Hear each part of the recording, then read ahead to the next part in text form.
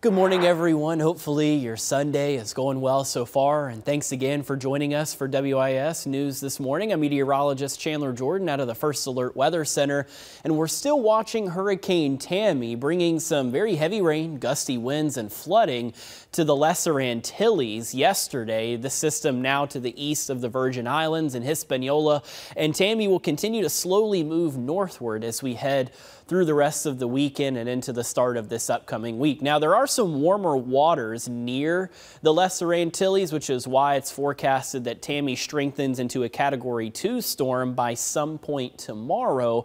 And then as it moves farther to the north, eventually getting closer to Bermuda by Thursday and Friday, some slightly cooler waters, which is why the system is expected to weaken as it moves through the Atlantic Ocean throughout this week. Something that we'll watch closely, but the good news is that almost all of our computer guidance still keeping Tammy well away from the eastern seaboard. Another area of low pressure trying to develop in the southwest Caribbean Sea. The latest update from the National Hurricane Center giving slightly better odds of development of this system, a 50% chance over the next 7 days. It's been pretty stationary just to the north and northwest of Panama, something that we'll watch closely as we head through the rest of the weekend. If this system were to somehow continue to strengthen and become a named storm, the next name that we have on our list is Vince. Closer to home with our downtown tower camera, we're pointed towards the fairgrounds this morning. Gates open at 12 o'clock for the last day of the fair, and thankfully we have started to warm up from the chilly start to the day that we had out there. Some of us in the low and mid 60s, like in Orangeburg and Sumter.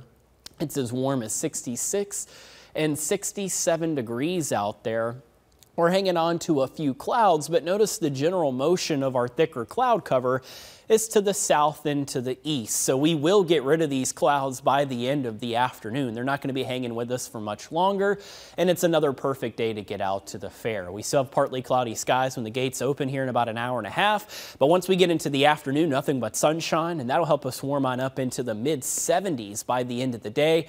And then once we get into this evening and the night tonight, temperatures starting to cool off into the low 60s by 8 o'clock. So if you happen to be headed to the fair and you plan on being out there past sunset, make sure you have a jacket handy because temperatures do fall off quickly once we get past sunset and into the night tonight. Bone dry through the rest of your weekend, pretty much almost all of next week dry as well into next weekend, staying dry. And then our next frontal boundary doesn't look to arrive into the Midlands until the following Monday or Tuesday, and that looks to be our only chance of rain across the region for the next 10 days. So hopefully you were able to pick up on some much needed rainfall this past Friday, because if not, we're looking dry as we head through a good portion of this week. Mid 70s in the forecast for this afternoon.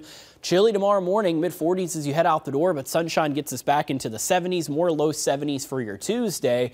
By Wednesday and Thursday of this upcoming week, upper 70s, and we continue to warm up. Friday, we hit 80. Next weekend, looking pretty warm for this time of the year with low 80s in the forecast, and then we'll look ahead to a cold front doing what it can to try and cool us off.